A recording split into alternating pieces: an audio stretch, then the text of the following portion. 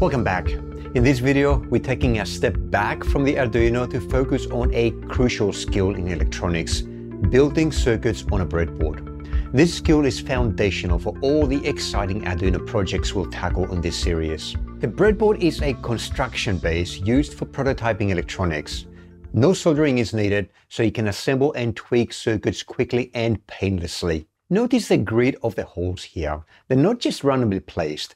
Each row of 5 holes is electrically connected inside the breadboard. This design makes connecting components like resistors, LEDs and sensors in your circuit super easy. When placing components, insert the leads into the holes. Ensure they're firmly in place but not forced in. To avoid unwanted connections, components should be inserted across the central divide or within the same row. We use jumper wires to make our components talk to each other and to the Arduino.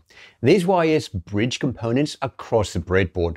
Remember, the magic happens within those connected rows, so plan your layout to keep your circuit neat and functional. On the sides, you'll find the power rails, usually marked with red and blue lines for positive and negative connections. Use these rails to distribute power and ground across your breadboard.